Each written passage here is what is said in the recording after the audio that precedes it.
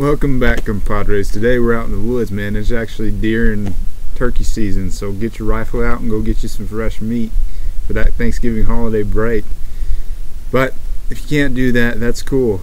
We're still going to learn something today. We're going to talk about reservoir engineering and the Carter type curve to help us identify the flow regimes and validate the decline curve models we've been working on the past few sessions. So guys, let's get started. Today we're going to use the Carter type curve to try to attempt to identify the flow regime our gas production well is experiencing. So we've done our rate time, rate cube, linear flow, and radial flow interpretations, but we don't know which one is correct. Well, a Carter type curve is a diagnostic tool for identifying the flow regime, and although it won't get it right all the time, if your data is clean, sometimes you can get a good interpretation to gain confidence in your interpretation and the reservoir characteristics that you obtained. So this is a Carter type curve. It plots dimensionless rate versus dimensionless time, and you can see here these are just computer generated curves, and these curves are go into a vortex and then come out and spread out. And what you do is you plot your data on here and you try to fit it adjacent to one of these curves where your data goes through this vortex, and then after you do that you can interpret what type of flow regimes your well may be experiencing. And so the key points I want you to think about as we go through this analysis is that the Carter type curve for our purpose is a diagnostic tool for identifying the flow regimes. What flow regimes are we talking about? We're talking about infinite acting linear flow, which is essentially equivalent to a hydraulically fractured well, infinite acting radial flow, and boundary dominated flow. You can also get original gas in place and reservoir characterization parameters from a Carter type curve, but we've already done that with our interpretations, so we're going to just use this as a diagnostic tool to identify the flow regimes. It's real quick and easy to do, and that's why it's applied, because it's quick and easy, and it also validates your model if you have any questions. So some theory behind the Carter type curve is essentially it separates the infinite acting region and the boundary dominated region. So to the left here, your computer generated curves represent the infinite acting region. These curves go into a vortex, which is basically the interface between infinite acting and boundary dominated flow. After this, you have your boundary dominated region right here. And so essentially, if you look at this, focus in on this infinite acting region, you can get a lot of information from this. Number one, the curve at the top here represents infinite acting linear flow, or a hydraulically fractured well. And essentially this is the slope of this line is a negative half slope, meaning that for every 2 cycles you go down, you're going across 4 cycles. Another indicator is at the bottom here. The bottom of this line represents infinite acting radial flow. So if you plot your data on here and it follows this line, it suggests that you have infinite acting radial flow. If it goes up to the top, then it suggests you have infinite acting linear flow, and you'd want to use your linear flow interpretation. If it goes between these two, the data, you don't really know, but you know, the bottom line is you can still get valuable input from this, because if you have data over here in between these 2 lines, you know you're in an infinite acting region, and then if it crosses this boundary, you know you're in the boundary dominated region. So why is that important? Because you get a lot of information when you know your well is going from infinite acting to boundary dominated, because you can get your time to the end of linear flow or time to the end of radial flow and perform reservoir characterization. If your data never reaches the boundary dominated region, you can't really proceed with characterizing your reservoir. And if you're in the boundary dominated region, only if your data just shows up in this region, then you want to use your rate time or rate cube analysis, because your well is not seeing an infinite acting flow regime. And so the basic procedure to put your data on here and have it match to one of these is it's just a trial and error approach. So a good initial guess is to take all your flow rate points and divide it by the initial rate, and also take all your time data and multiply it by the initial decline, and you can get these from your rate cube or rate time analysis. That'll get you a good starting point to get it on here, and then you can fine-tune it with trial and error if you need to, in order to gain confidence in what type of flow regime you're seeing.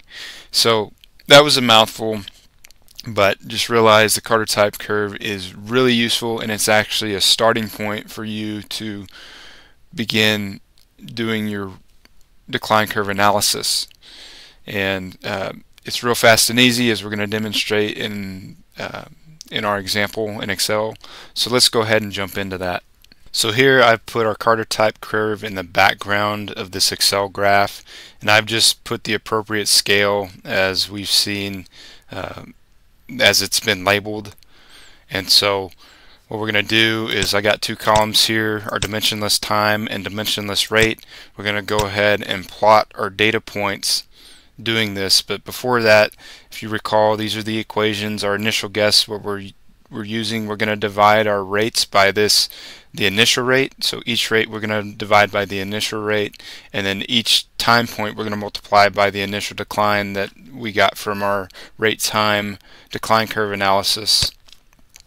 And so I'm going to go ahead and go over to our rate time, and here we have QI. It's a good initial guess, and then I'm going to carry that down, and it's going to give us DI as a percentage. So that's our DI from our rate time.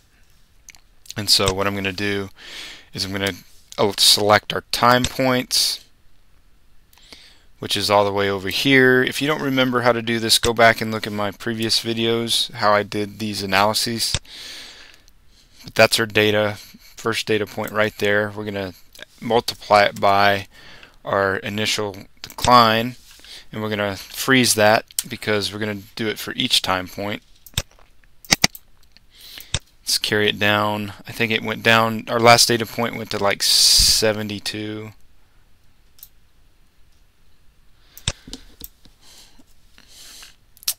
So it went to 70. Okay. Our last data point over here is at 70.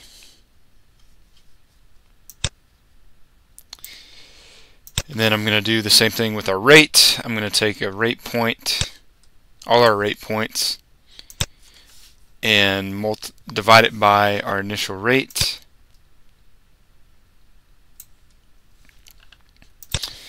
And then freeze that.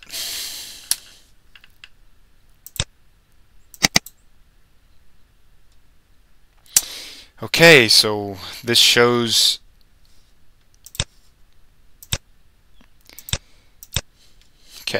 so that's our dimensionless time and our dimensionless rate for each of our data points, and I went ahead and plotted these values on our Carter type curve, and look at this. So you can see our data points on the Carter type curve.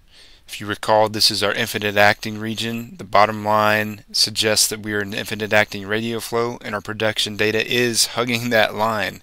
So if I were looking at this data, we see that we are in the infinite acting radial flow regime, and then it actually goes into the boundary dominated flow regime right here. So I would be confident of proceeding with our radial flow interpretation. So we did that previously. So I would be comfortable with the EUR reserves and also the reservoir characterization parameters for this example.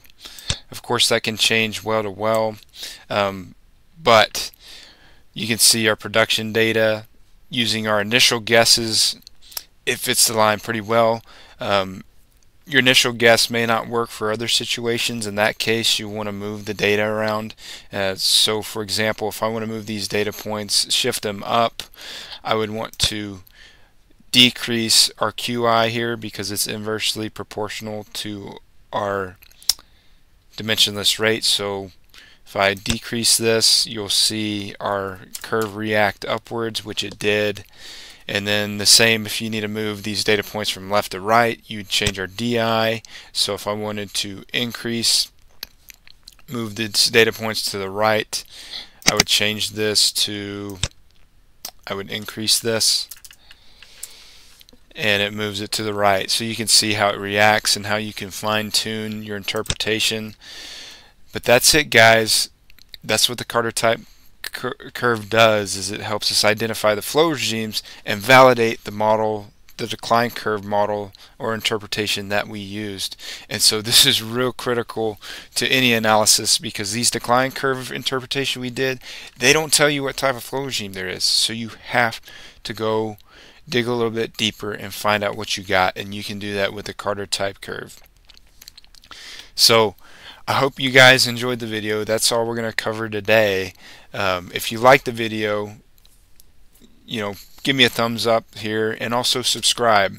And we're going to go into more reservoir engineering topics, because I feel like this stuff is applicable to the real world. I don't want to be feeding you guys bad information. I want you guys to understand that engineering is focused on application, not just equations and numbers. And so that's all I got today, guys. I look forward to seeing you next time. Adios.